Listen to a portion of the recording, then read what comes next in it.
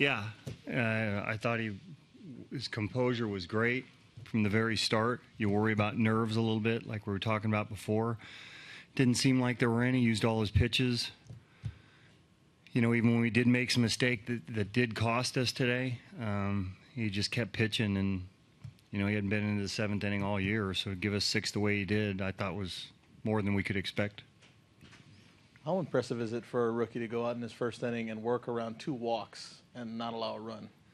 Yeah, I mean, that gets your attention a little bit, especially, you know, the top of the order. Now the middle of the order is coming up, and you got to make some pitches. But I think once he got through the first inning, you know, his command looked to get a little better as the game went along.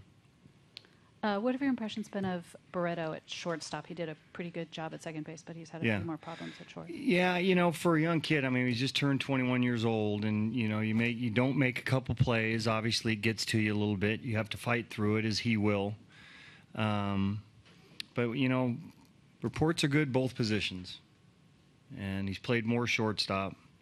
You know, just had a couple of tough plays today in between hops and balls that he's coming in, and you know, just got a little better of him a little bit today, but you're going to have some tough days. What do you think Healy's day? Pretty good at the plate, but he got banged around on a couple different plays. Yeah, he did get banged around a little bit. He's all right. That just gets him angry. He'll be fine.